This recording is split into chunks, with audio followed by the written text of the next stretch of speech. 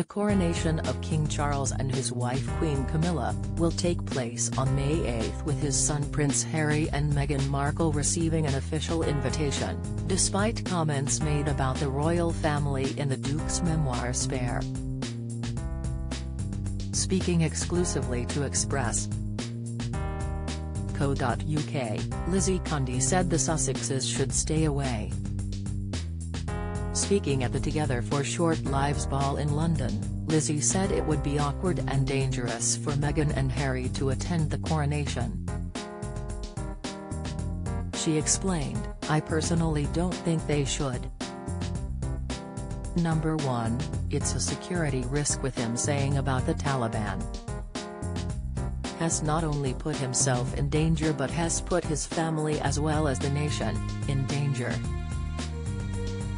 So personally for that reason I don't think they should go." Lizzie went on to add, "I also think it would be very awkward.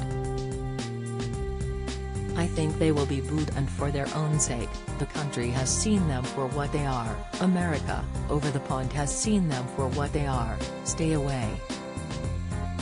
She added it would be for their own good to stay in Montecito rather than distracting from King Charles' big day.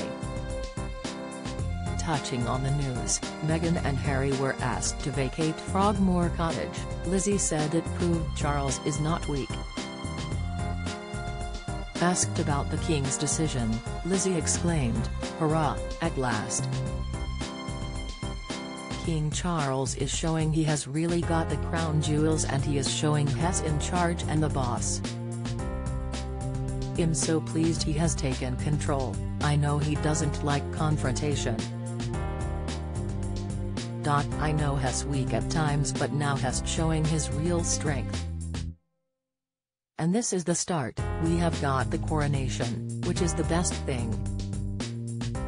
Harry and Meghan moved into Frogmore Cottage in 2018 after their wedding at a cost of £2.4 million to the taxpayer.